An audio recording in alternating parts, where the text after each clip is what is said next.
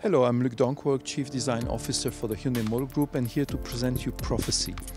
Prophecy is our latest creation, and as you see, it is a four-door coupe type of vehicle, which is inspired by the streamlined vehicles of the 1920s and 30s, but has also a strong aeronautical influence and inspiration. As you see on the rear wheel, but the same thing applies to the front, a propeller-typed wheel, which is also functional as it extracts the hot air from the brakes. You will notice the falling roof, this really sleek shape had to be complemented by a spoiler in order to get the right aerodynamical values for such a sleek vehicle with a low back end. And at the same time, you'll notice the contrast between these nice fluid forms but the pixels. Pixels are there as a symbol for how digitalized we are in the company, but also there to contrast with the nice fluid forms. Otherwise it would be too much of a good thing.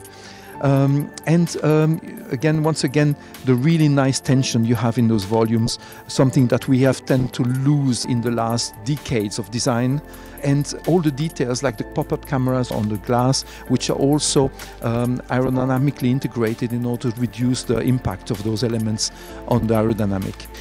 You will notice as well, we have a really fluid car, which is puristic. It's needing as little element as possible.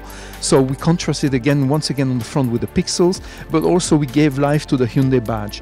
And the styling was puristic and silent because we are designing an electric vehicle which doesn't emit any sound, which means that in that case we want the styling to reflect also this kind of concept.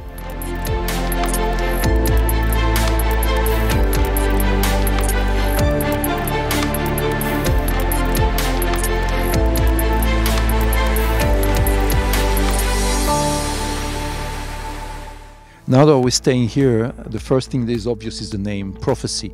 One might wonder why this name. Well, actually, we don't do show cars for show business at Hyundai Design. When we do a show car, it anticipates the future. So this is a prophecy of the future, something you will see on the streets soon. So that's for the name. Now let's talk about the interior. You will notice that the interior is really puristic. It's clean, it's dark, like the outside.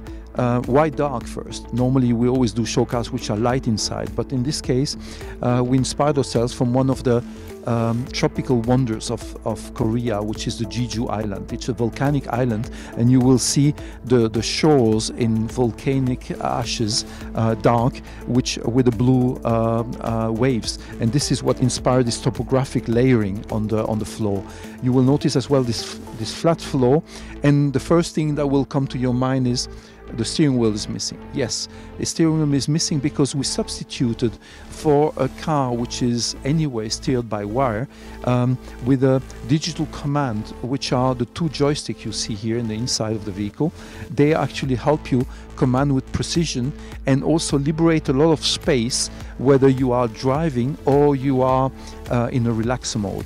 And it gives you then access to the panoramic screen behind for entertainment, but also for the feedback of the cameras.